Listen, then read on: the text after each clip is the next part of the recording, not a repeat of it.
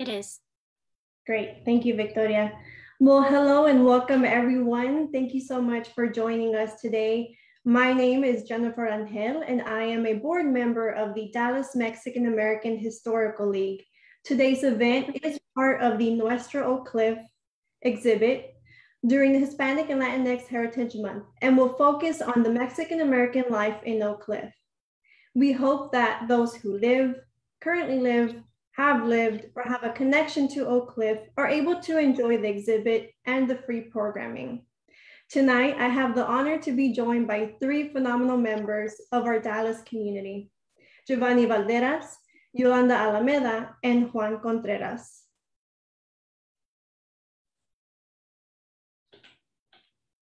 Before we kick off tonight's conversation on community involvement, we wanted to share with you several upcoming events, including the historical photo exhibit at the Latino Cultural Center from September 22nd, as in tomorrow, until October 16th. And tomorrow is also Para Mia's opening night of the Latinidades at the Latino Cultural Center. And there will be an outdoor theater performance and a lot more. The Jesse Tafalla Speaker Series, including today's virtual community involvement panel in English, and we will be having another one on Thursday in Spanish that will feature Mary Lu Paras, Raul Reyes, and Violeta Gallardo Montejano. And we will also be hosting an in-person interview with Dallas ISD Superintendent Michael Hinojosa. And last but not least, we're excited to also share that we will premiere the Nuestro Oak Cliff documentary. For all in-person events, masks are required. The story of Oak Cliff is not complete without the story of Mexican Americans in Oak Cliff from as early as 1930s to the present day. This history is an important one, so please share widely with your friends and family and ask them to share as well. During tonight's presentation, we will be monitoring the chat during the Q&A portion, so please place your questions in the comments that you might have for any of the panelists. We would also like to take a moment to recognize our sponsors. Thank you to Methodist Dallas Medical Center, Bank of America, Vecinos Unidos, Dallas Truth Racial Healing and Transformation, the Latino Cultural Center, and the City of Dallas Office of Arts and Culture. These efforts have also been supported by funding from the Institute for Diversity and Civic Life, made possible by a grant from the Henry Luce Foundation. Now, a message from one of our sponsors. In order to stop the spread of COVID-19, Methodist Dallas Medical Center is hosting a vaccination clinic that is open Mondays and Fridays from 6:30 a.m. to 4:30 p.m. To schedule an appointment, you can visit this website on the screen or take a photo of the QR code. I will hold for a few seconds for those wanting to take a photo of the screen.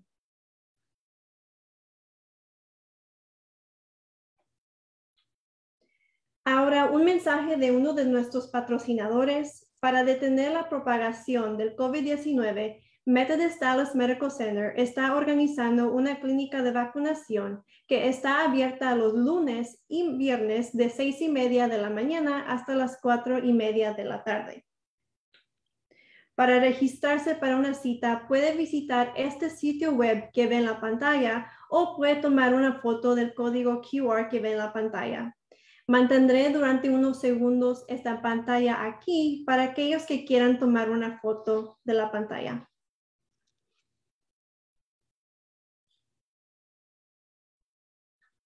As I shared earlier, we are joined today with three wonderful guests that I will now go ahead and introduce. A native of Dallas, Giovanni Valderas is an assistant professor of art at Texas Women's University in Denton. Previously, he was the exhibition manager at the Fort Worth Community Arts Center and assistant gallery director at Kirk Hopper Fine Art. He began his career as the gallery director at Mountain View College. In addition, Valderas served as an appointee by Dallas City Council as a vice chair of the Cultural Affairs Commission. Valderas graduated from the College of Visual Arts and Design at the University of North Texas with a Master's of Fine Arts in Drawing and Painting. He has taught painting and drawing courses at the University of North Texas, Richland, and Mountain View College. He is a former member of the 500 Gallery, one of the oldest co-op galleries in Texas. His work has been featured in the 2013 Texas Biennial New American Paintings magazine, issue 108 and issue 132. Impossible Geometries, curated by the works of Laren Haynes at Field Projects in New York City, and the 14by48.org's Temporary Billboard Public Art Project. In addition, Valderas received the Moss Chumley Award and a micro-grant from the National Sculpture Center in Dallas for his guerrilla site-specific projects. In 2018, Valderas resigned from his reappointment to the City of Dallas Cultural Affairs Commission, having served under Councilman Omar Narvaez to run for Dallas City Council to represent the neighborhood he grew up in. Valderas led a grassroots campaign where he placed a strong second. Next, we have Yolanda Alameda. Yolanda is a lifelong resident of Oak Cliff. She attended Peeler Elementary, Greiner Middle School, and graduated from Adamson High School. She has over 20 years of experience in arts management, community development, and program delivery. Yolanda served as director of the Museums and Cultural Affairs Department for the City of El Paso, and as assistant director of the Office of Cultural Affairs for the City of Dallas. She now focuses her efforts on health promotion as a certified wellness coach and as a wellness resource consultant for Gruma Corporation and United Healthgroup. Yolanda holds a BA in psychology and criminal justice from the University of North Texas and a master's in public administration from Rutgers. A lifelong learner, she is currently working on a master's in social work and public health. She served as the District 6 Commissioner on the Arts and Cultural Advisory Commission for the City of Dallas, but resigned to go hyperlocal and focus on her immediate community. She volunteers with the Polk-Vernon Neighborhood Association, the West Oak Cliff Coalition, and the Coalition for Neighborhood Self-Determination. Yolanda is very honored to be included among the many neighbors and colleagues working for neighborhood self-determination and disrupting the barriers to equity and inclusion of everyday people in the planning process that directly impact them. Yolanda was recently elected to serve as the Democratic Precinct Chair for her Area 4063 and looks forward to turning Texas blue in 22. In all her endeavors, she is committed to influencing individual and community transformation and to efforts that improve the human condition. And we are also joined by Juan Contreras. Juan Contreras is an operations analyst for Bank of America, who also co-chairs their Employee Resource Group, ERG, in North Texas, Hispanic Latino Organization for Leadership and Advancement, HOLA, which helps promote employee growth, engagement, and fosters local partnerships with organizations in the region. After spending over a decade in civic engagement during his free time as a volunteer with the League of United Latin American Citizens, LULAC, Juan knows the importance of being involved in his local community.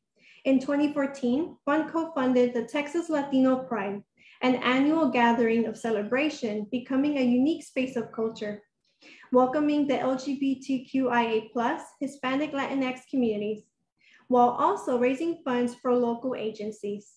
In addition to his community involvement, Juan has co-chaired the National Latinx Institute at Creating Change and continuously advocates for basic humane rights for members of the LGBTQIA+ and immigrant communities. Juan studied at El Centro College for Culinary Arts and applies his studies to help his family's taquerias in the Dallas metro area. And so before we begin, I just want to say I'm really excited, even after reading out loud the bios. And I just want to thank every single one of our panelists tonight on behalf of the Dallas Mexican American Historical League for joining us in such an important conversation this evening. So let's go ahead and dive right in, and I will go ahead and stop sharing my screen so the audience can go ahead and see every single one of us. To kick things off and just kind of level set the conversation before we get into the weeds of it all, let's help the audience know a little bit more about you, your history. How would you describe your roots?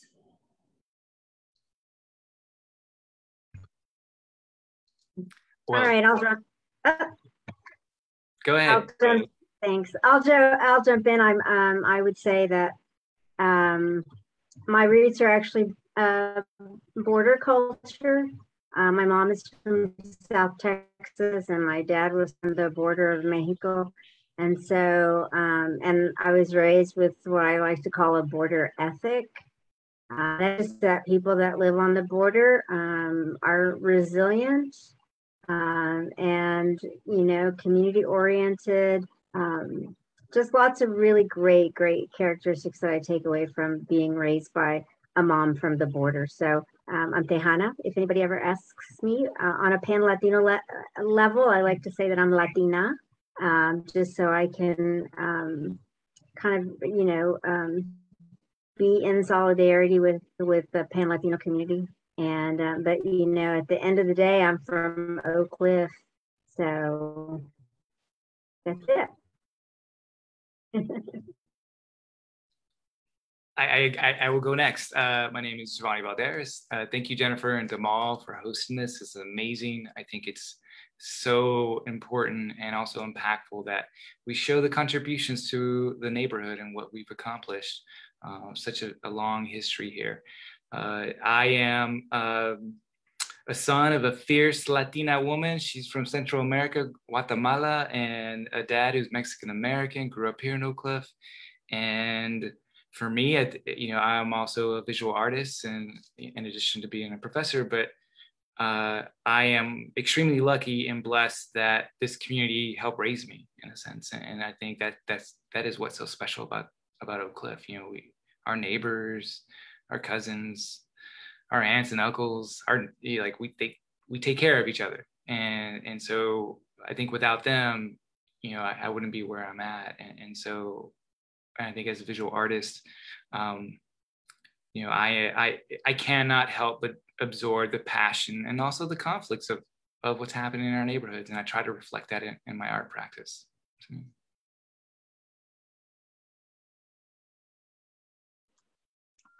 And I guess I'm next. Hi, everyone. My name is Juan Contreras.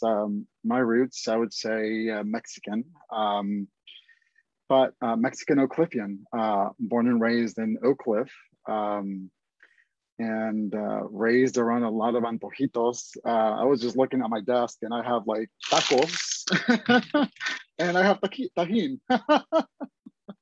So when my parents migrated here, I guess a conversation to have though, but although Mexican parents, I always felt like my community was here in Oak Cliff since they were always working. So, but for the most part, yeah, I love Oak Cliff. So. Thank you all for sharing. I mean, I think, you know, there's a lot to say, right? When asked, what are your roots? It's not just us, it's our ancestors and the legacy they created and what we're continuing to doing, right? So thank you all for sharing. So tonight's conversation, as we all know, it's centered on community involvement. But just kind of want to take a step back before we dive in deeper, because when you look at the definition of community, it can mean a lot of things. Community sometimes is used to refer a group of people within a certain area, so like a neighborhood, or community can also be used to refer a group of people with a common interest. Sometimes it could be as simple as music or an issue, a campaign, etc. So with that in mind, how would each of you describe your community? And you might have more than one.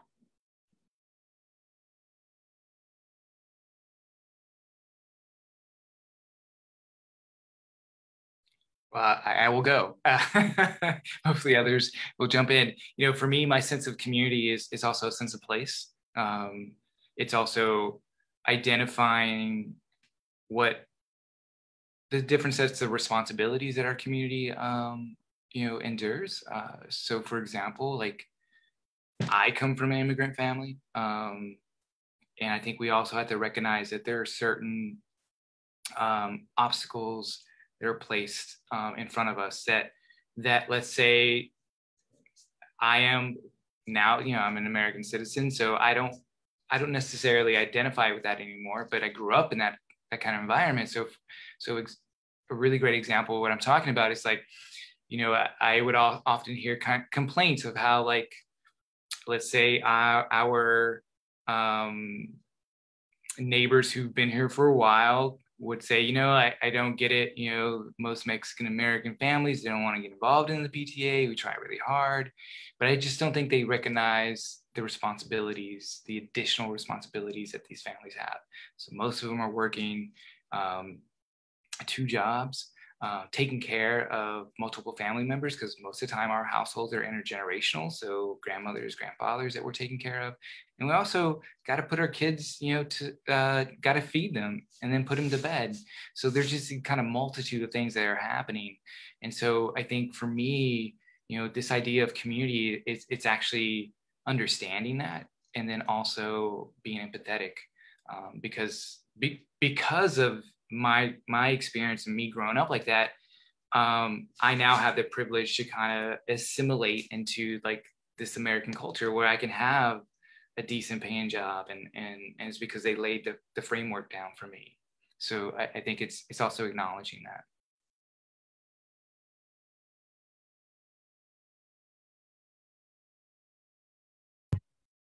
I think that was so eloquent that just, you know, when I think about community, I think that was all really great points that Gio made. And I just think is, you know, it's important is community is how you define it, right? So, or family is how you define it. And so I would just say, you know, I identify, obviously there's so much intersectionality, as they say these days, but you know, I identify with the women's movement and women's issues. I identify with my BIPOC community. You know, I identify with my neighborhood. I identify with my family, and I think that's what is most important to me, is that it's how we define it and how we derive meaning from it, and then what we do with those choices that we make or where we find ourselves. And to echo with my colleagues here, I was just actually, I was thinking back to an article that was written by Medium, where they felt that community had a definition problem, because traditionally, community will be based on set location and shared values. However, if you shift from a traditional phase and to where it's now, we get to choose our community, right? We get to choose our community, whether it be location-based here in Oak Cliff, whether it be, you know, my community with Texas Latino Pride, which is a group of 10 of us. You get to choose it, who you want to be in your community. And like I chose my colleagues too, so. Yeah, thank you. I wanted to start with that because it's so true what you all shared. Community looks differently to everyone and it feels differently. But yet again, right, I just want to kind of set the stage, because many times we all wear multiple hats within those different communities and take on different roles. Sometimes we're taking the lead or serving as a supporter to something. So thank you all for sharing what that means to you. And along those same lines, you know, your bios, I mean, without a doubt, each single one of you is very involved in the community, in your different communities that you're a part of. Why? Why is that important to you to be involved? I think as the probably the senior of the panel, I'll take that one, or I'll start with that. And I think one of the things that I'm very conscious of over the years is that, and we may not all be conscious of it, but that nothing that we do is altruistic, right? Even in the taking action in the community, I must derive something from it, right? And so I'm always really aware of that. I always kind of check myself about what is my takeaway. But I really do want to say this might come from the fact that, so my mom was not somebody who was a volunteer. actually, when I told her, like, you know, college and older ages that I was, well, I went in the Peace Corps, right? And I was going to volunteer. And, you know, you can imagine a George Lopez moment, like, yeah, it is loco or it is loca, right? What are you going to volunteer for? Not make any money, because it was not really our ethic, right? We go to college to get a degree, to have a better life. So the concept of volunteerism wasn't a part of her vocabulary necessarily, but she would always be the first one to say, let's make tamales and rice and beans and sell plates, right, for somebody's whatever. She was always the first one to say, let's pool our resources, right? So she might have not had volunteerism in her vocabulary, but this spirit of taking care of people was definitely a part of her vernacular. And I think that my participation in community is rooted in that. I have a really strong sense of obligation. It really is obligation, right? To engage, to help people, and to be of service. And so I often think, well, what do I derive from that? We can talk about that later, but I really do. It comes from a deep-rooted sense of service and obligation to my community and to people. Wow, well said, Yolanda. Like, you know, and I don't think Yolanda gets enough credit. She started a whole movement in the early 2000s, and I honestly, like, that's where I got my start. That's where, like, for me, I identified, like, I realized how important it was for community involvement, and it was because of the Ice House Cultural Center, something Yolanda started, something that needed to be started in Oak Cliff, because, you know, she had the vision to realize that there needed to be an outlet for young people in Oak Cliff to go to express, to learn different art forms. And I was one of those kids who just showed up. I was looking for a purpose. And I think the most brilliant thing, it comes back to the ABC development thing, right? Like it is recognizing someone's potential, but also giving them value. And what the Ice House Cultural Center did was hire me, because I was a volunteer. And that meant the world to me, because I saw that they acknowledged that I had some kind of talent. And so that set the trajectory for me and to become an artist, because I was around a bunch of artists and I saw, like, the impact that we're making. And I think the lasting legacy of the Ice House is the murals that were accomplished by, like, Simi and how Yolanda, like, helped that, right? And along with other individuals as well, but in organizations.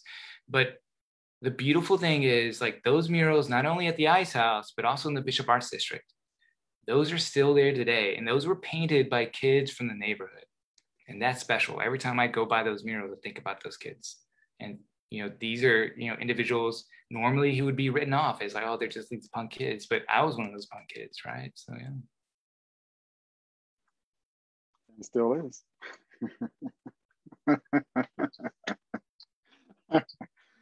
I'm always the one, myself, I love humor. Even during my toughest times, I turn to humor to help me cope with things. And if I can bring humor to other people and make them laugh, then so be it. But I guess to jump on what Yolanda and Giovanni stated, mine was more shared experience based. I was still very young, introduced to the LULAC Learning Center over here on Edgefield by Greiner. And I got to meet a group of kids who were looking for a sponsor. I've never done any type of volunteerism like that ever. A friend of mine asked me, hey, these high school kids are looking for a sponsor so they can continue their council or, you know, charter.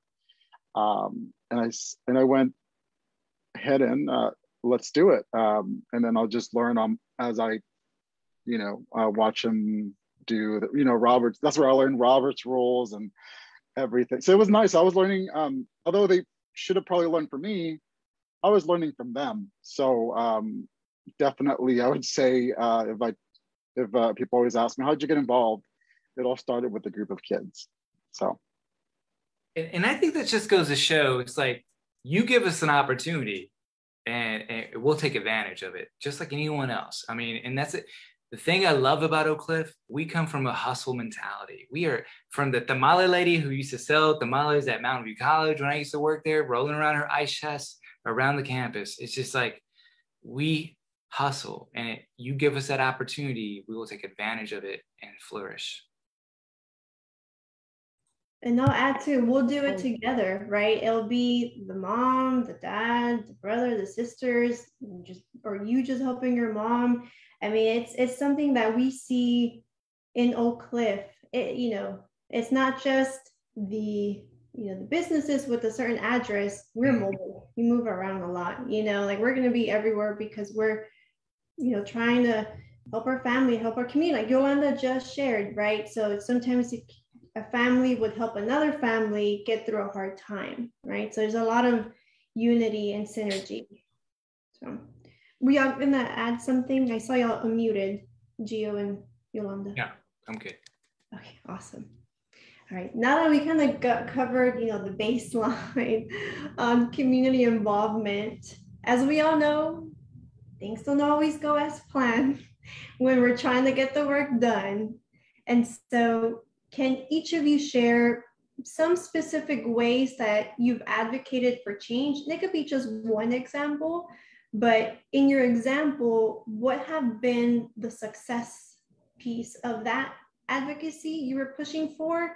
But also, what were the challenges and hurdles that you also faced at the same time?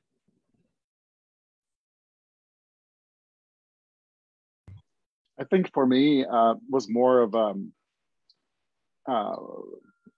in the sense of participation and collaboration. I think that was my biggest hurdles. I guess when you go into that world, I'd say it's a world, right? It's a community involvement filled with advocates, activists, in whatever capacity they can.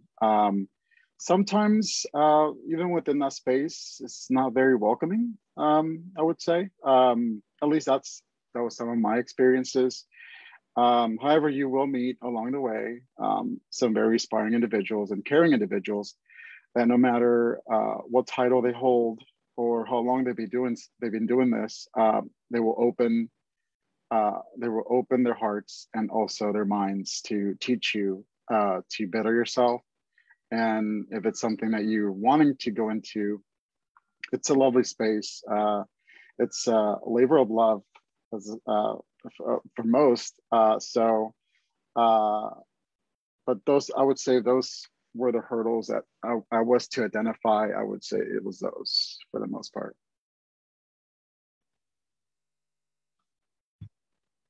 Yeah, I can add to that. I think Juan is on point. I think like in my professional and volunteer career, there's always been sort of that guidepost. Like, Gio was sharing our experience at the Ice House, and maybe that was my role, but there were people in my life, in my career, that made that possible, right? So the person who told me it was okay, so that I could tell somebody it's okay. And although I don't work in city government, or I don't don't have aspirations for public service, I think having people in those positions are so important. And for us to support them, good, bad, or indifferent, like we may not always agree with everything that those folks are doing, but we have to recognize, I think what I've recognized is that those are hard positions to be in. And we have to support those folks so that they create space for us. So I was going to say, I think, some of the successes of the times that Gio referred to was that I worked in city government and I was in a position to impact change, right? I had access to funding, I had access to programming, and that helped. Being in that position was a help. I think, I have to say, obviously the challenge was changing perceptions. And when I go back to supporting folks, it's, somehow it's like, it's really challenging, right? To be the one that's trying to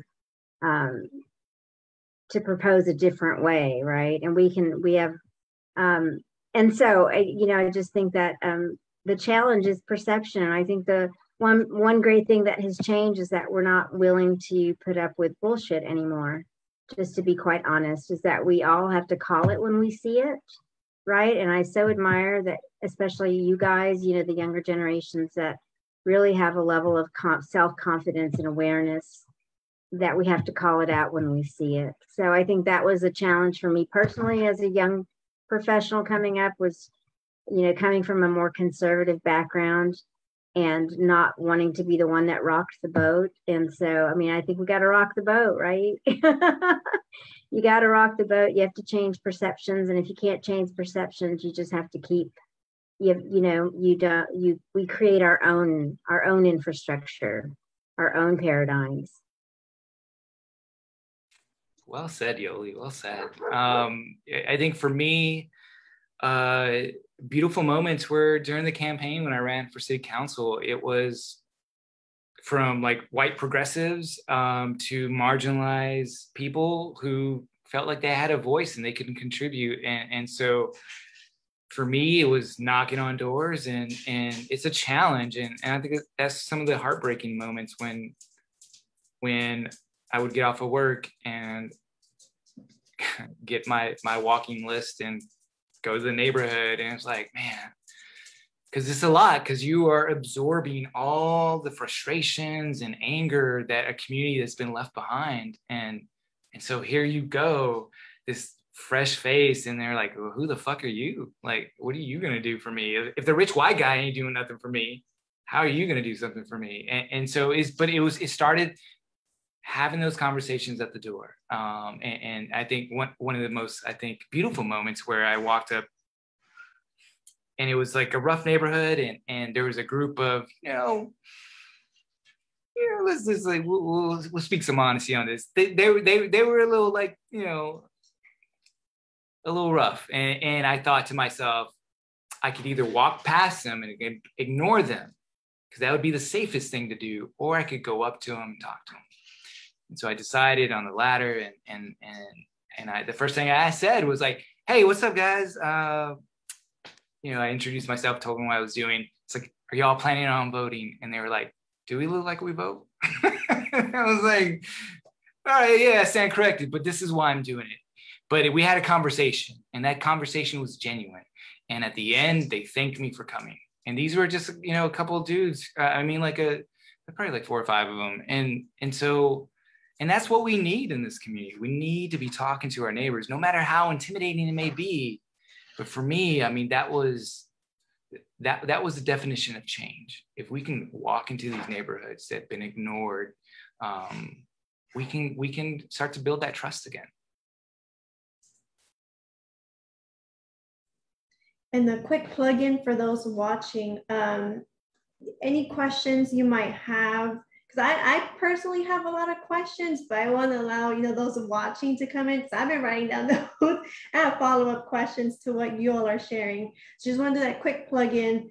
And so y'all have kind of touched on this already, but still want to pose the question. When you're, on the ground doing this work, y'all, it said that I'm giving, but I'm also receiving because of my actions. And so what are some valuable lessons that come to your mind as you've, been helping others in the community, and how has that impacted you? I think kind of goes back to something Juan said about, there's always going to be somebody there to help you. I think what I've learned over all these years is that we sometimes, or when you're, I don't know, I went into it, right? The show, but the army of one, right? I can take care of everything. I can fix everything. But really, obviously, that's not true. And so I think what my takeaway over the years has been that there's strength in the collective, right? And that that you have to trust in the collective. So I bring, even at this stage of the game, I bring a certain skill set and a certain knowledge and a certain passion. And what I bring to the table is different from what Juan brings to the table. and it's different from what Giovanni brings to the table, and even, you know, Jennifer, that when we sit down and we are able to sort of part and parcel out the work, because it's a big, right? There's lots of ways to address or attack an issue, right? There's policy, there's community, so I over the years is that it's really great to be, when you talk about community, to found a community and a collective of people that are passionate about the same types of issues, but we really take it from a totally different angle. And if you just let go and let people, and don't try to control it, and you just let people, you know, we all work at where we're best, that we actually make a lot more success. And I think the only other thing I'd tell you that I've learned over the years is that you have to nurture yourself as much as you're willing to nurture other people.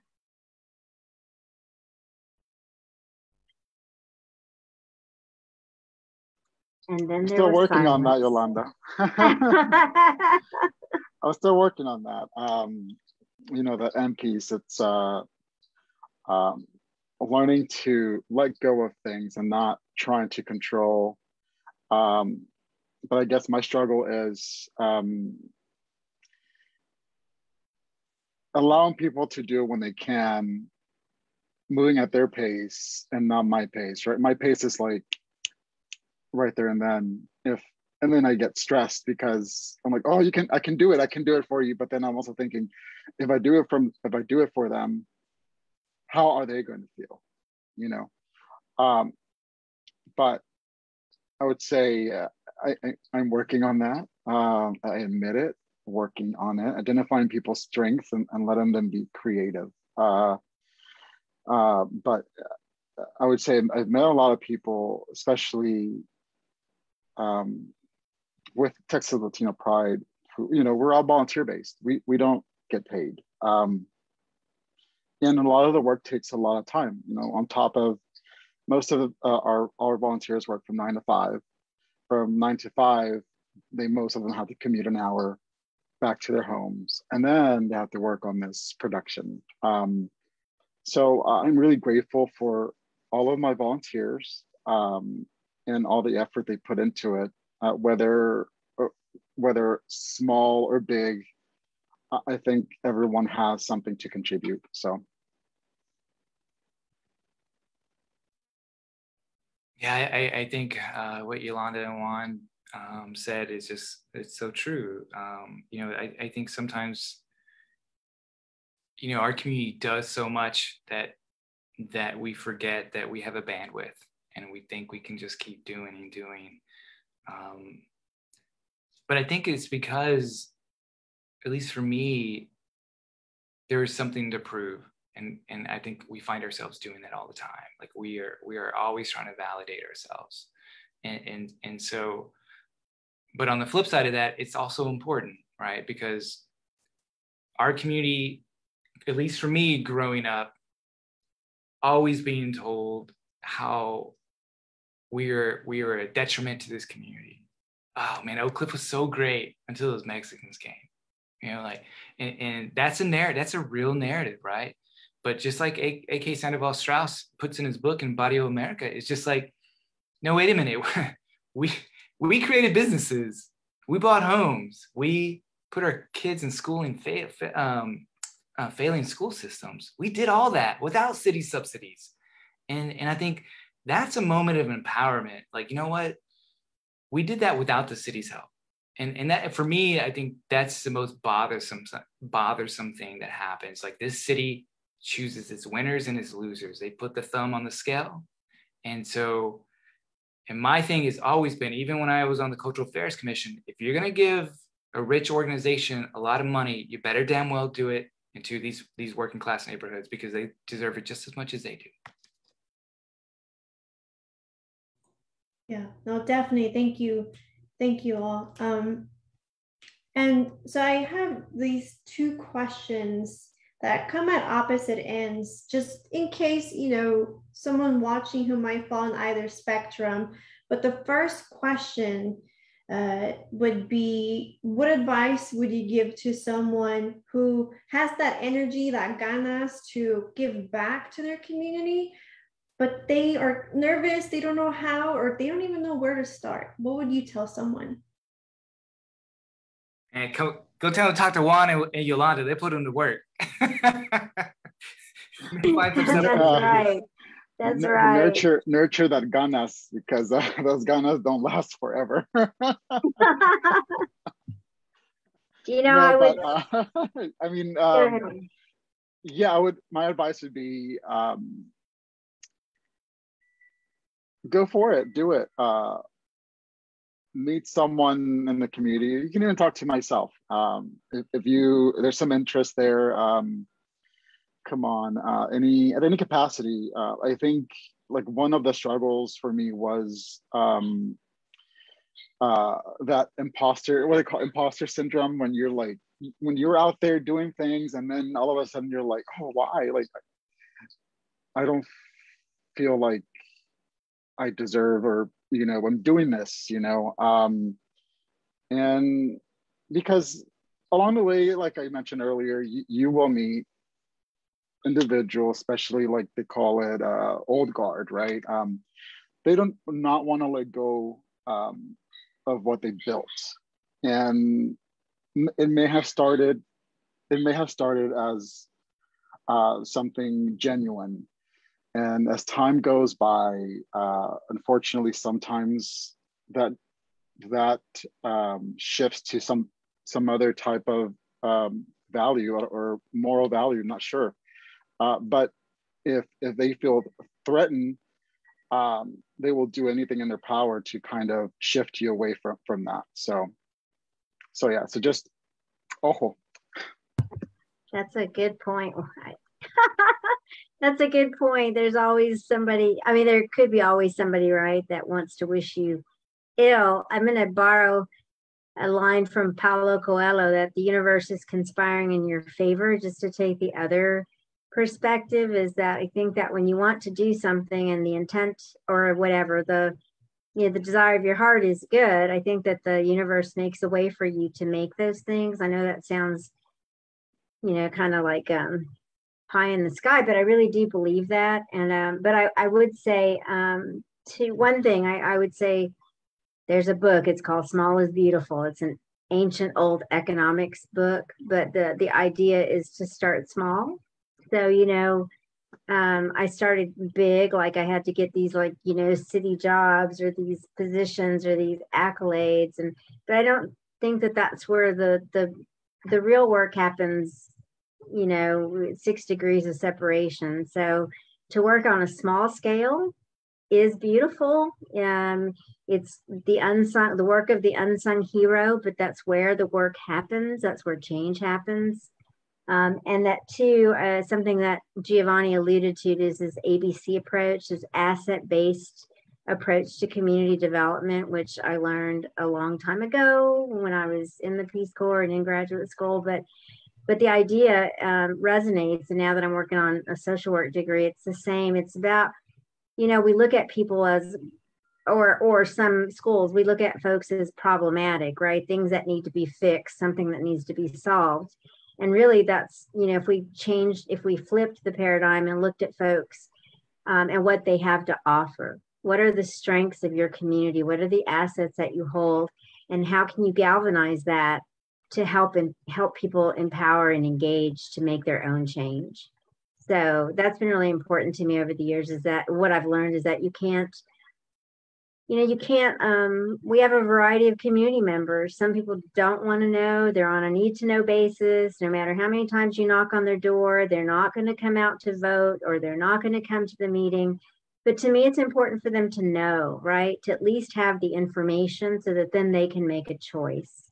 And so, because you do impact change, and people do choose to get involved sometimes, or choose to be aware. So I think both on both sides of your question, right? If that was your question, somebody that maybe is like feeling like, oh, what is it? Why am I going to do this again? Oh, this is like, it's this idea that that on that respect, it's community development is a cumulative process, and the benefits accrue over time. So, you might be in a community for a month or 3 months or 6 months or a year or 5 years or 10 years and never think, especially in the beginning, you think you're not seeing it, you're not seeing, or you're not deriving, right, the benefits and the payoff that you think is supposed to happen. But it's because it takes time. If we think about how many generations, right? How many generations has it taken us to be where we are? And so it takes time. And so when you feel like giving up, it's just that opportunity, you might take a break, or you might, pass it off to Juan or Giovanni and say, look, I'm going to get a shot of tequila. I can't do this today. You can take a break and come back. You know what I mean? So it's a cumulative process where the benefits accrue over time. And some of us may never live to see the fruits of our labor, but that doesn't mean we don't do it. Well said. Well said. Yeah, my only piece of advice is that recognize that we hold power, and it's our choice to use it. And the great thing is the fear and frustrations that we all carry, we have an opportunity to do something with it instead of letting it fester and create resentment. And the magical thing is, if you're feeling that in the community, I guarantee you there's a bunch of other people feeling that. So if you can harness all that energy, we have some real power and we can flex it. I like that quote. We have some power, we can flex it. Because when you think of flex, you think of muscles. And it's like, no, we're talking about different flex, like inside. And, another thing too that I wanted to ask is, just in case we have folks, T slogan, yeah. Yeah, don't copyright that deal. So the other question I have, because it happens to me too, it's hard to say no to people, to, things that need your urgent attention. If you are, how do you get those moments of break? We heard some examples of like, oh, just a margarita, tequila. But how does that kind of look like when you're like, okay, I am burned out? What does recharging look like to you?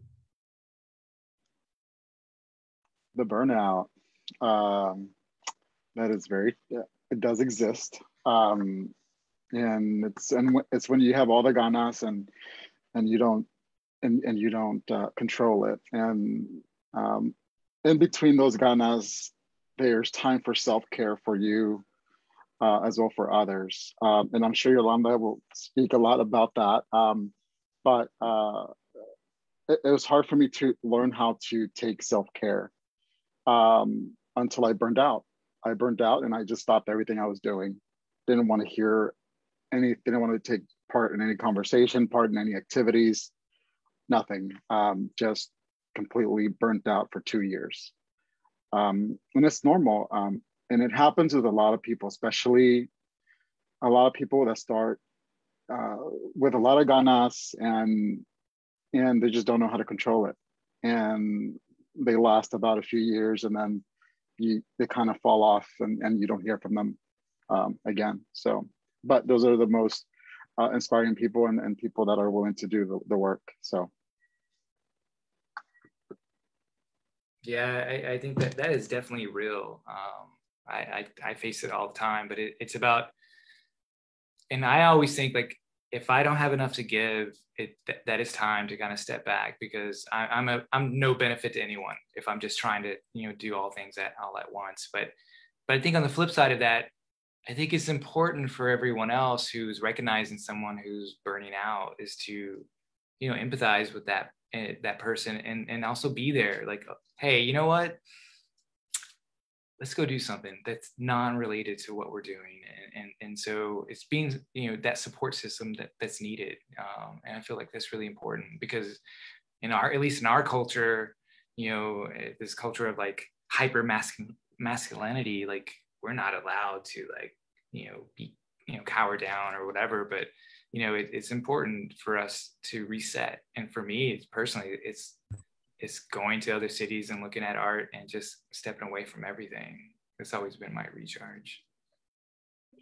I think that was a good point about, oh yeah, I already forgot it. That's my senior citizen status. Oh, just what you said about, you know, having empathy, right, for others and empathy for yourself is really important. And I think one of the things, again, I've learned over the years is that I think we have to trust that if you step away from the work, it's not going to die. I mean, the work doesn't stop just because you step away, because you've got Juan, you've got Gio, you've got Rayo Planning, you have Somos Tejas. I think that, you know, we have to trust that the work is going to go on. And if we're not able to, like Gio said, right, if we don't have anything left to give, then it's time to take a step back. Oh, that's what I was going to say. Gio says he lives in a hyper masculine, right, culture maybe from a you know, perspective of culture. But I think the flip side to that, at least like I grew up with a single mom, like I try to be aware of not falling into the martyr syndrome. You know, I don't have to do it all, you know, like if I don't do it, it's not going to get done. The truth is it's not going to get done the way I want it to get done, but it's going to get done, right? And so I just think that, you know, we don't want to fall into some of those negative stereotypes of maybe our antepasados, right? That we had to endure, we have to suffer in silence. We don't live in that culture anymore. And it wasn't helpful to them, and it's not helpful to us. So I think Gio is right in that not only do we need to reach out to others, but we need to be willing to say, hey, you know what, I'm just having a moment. I'm this much crazy, and I let you know it, and I'm gonna, you know, I'll be back tomorrow. So I'm glad that we live I hope that we live in a kinder time in that respect. Yeah, so Juan, call me, check up on me.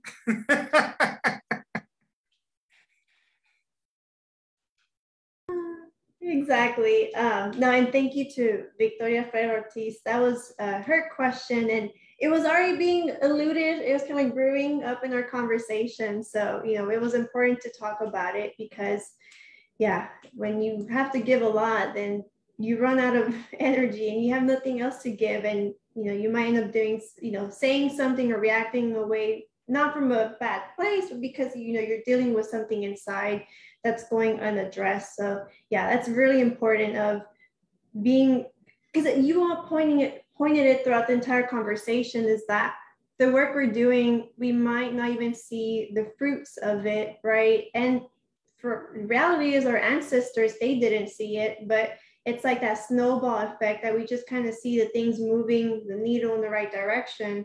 And so, you know, it's just kind of being okay with taking a step back, taking time off of work and things of that nature. And we have a little bit, like 6 minutes left, but I just wanted to hone in on, oh, here we go. Someone has a question. So Violeta Gallardo asked, how do you balance the community and activism with your daily, you know, job, like your professional job? So from the 9 to 5 that Juan, you know, talked about, how do y'all balance that?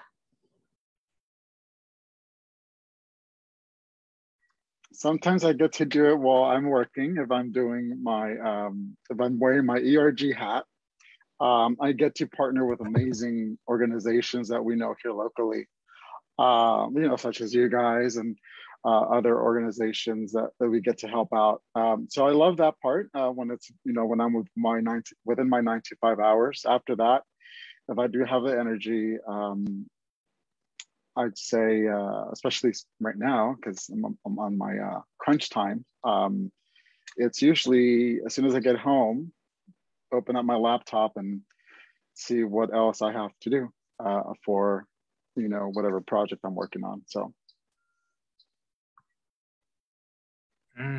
I mean, for me, it's always about scheduling, but the unfortunate thing is just like working class people don't have that luxury of balancing things out. Because when I was running for office, it was after I got off of work, it was knocking on doors, and yeah, it's a lot of work, and you know, and we see that in the political process. At least we see why there's always rich people running for office, because they have the time and they have the money and they have the network, and just the hurdles that you have to do to even set up an account to run for office takes a whole day, if not 2 days. And so a normal person can't take off of work to do that. And so, yeah, there is those hurdles, but I think when you have that small like achievement or win, it makes it so much sweeter. But all our lives, it's always been like that. We've always had to work harder than everyone else. So it's no different. And I wish there was a better answer, but at least for me, that's where I'm at. I think I would only add, and again, it's at phases in life, right? I think I remember being like a mom of young children, a wife, a professional, and it's hard. It really is hard. You make choices. So I think what I've been able to do over the course of my experience is that a lot of times what I do aligns. My profession aligns with my personal goals, and that's worked for me. Is like I work as a wellness consultant. I work from home.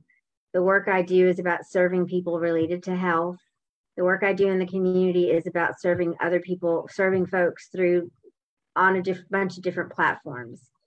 So this may or may not make sense, but when I look at the work that I do, I look at it all as the same work.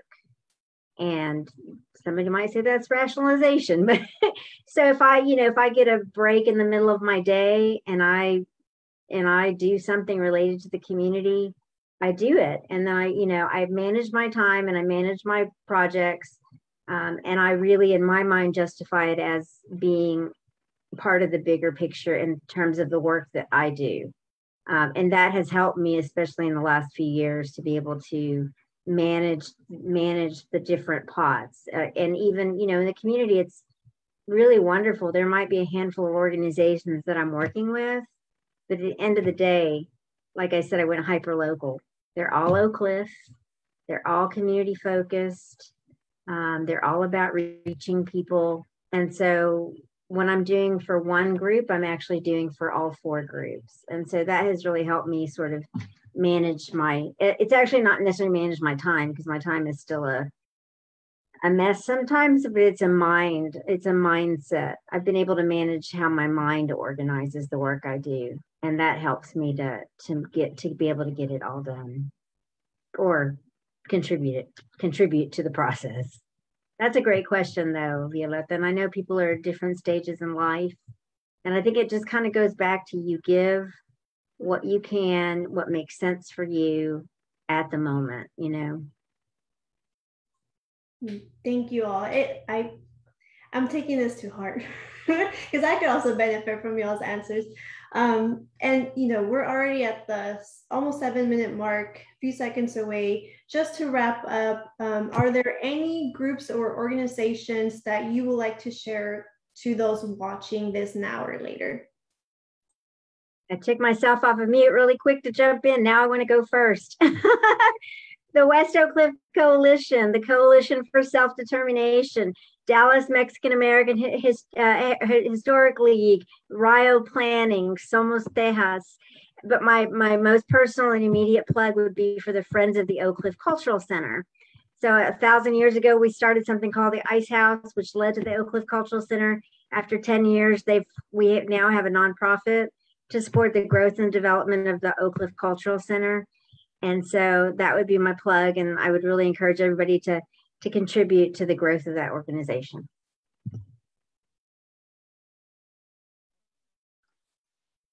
And for me, TexasLatinoPride.org.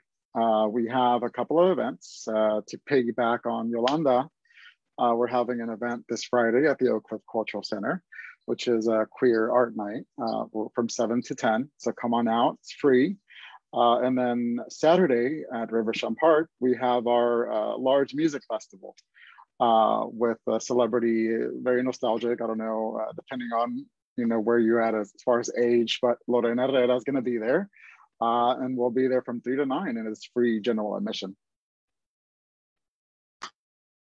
I think these two just summed up really great organizations to go volunteer and give money to. Thank you all. Still waiting for that money, Giovanni. When I get my first paycheck. All right, we talked about this offline. Now you want to try to bring that up now? Well, thank you to each single one of you. I personally had a lot of fun, and we ran out of time because I had more follow-up questions for you all, but that's okay because I know how to reach you. And I hope that those, this is your first time meeting them. A great group of people, done so much work in the Dallas community. And like as they just said, it takes all of us collectively to influence the change, but it's also important to know when you need to recharge as well. And so again, I just want to thank every single one of you on behalf of the Dallas Mexican American Historical League for sharing your insight, your advice, because I know y'all are busy, but y'all made time to be here. So I just quickly will share my screen to close out tonight. 1 second. Okay, there we go. All right. So for more information about the Dallas Mexican American Historical League and the work we're doing, feel free to check out our social media handles at DMAHL Official and join the organization as well. You can become a member, and remember that we have other events going on as part of the Nuestro Oak Cliff exhibit. And we'll be hosting this same conversation on Thursday, completely in Spanish. And so, feel free to join again as well. And yeah, thank you so much everyone for your time as well, for, joining us virtually in this space. And we hope to see you again very soon. Thank you, everyone. Bye-bye.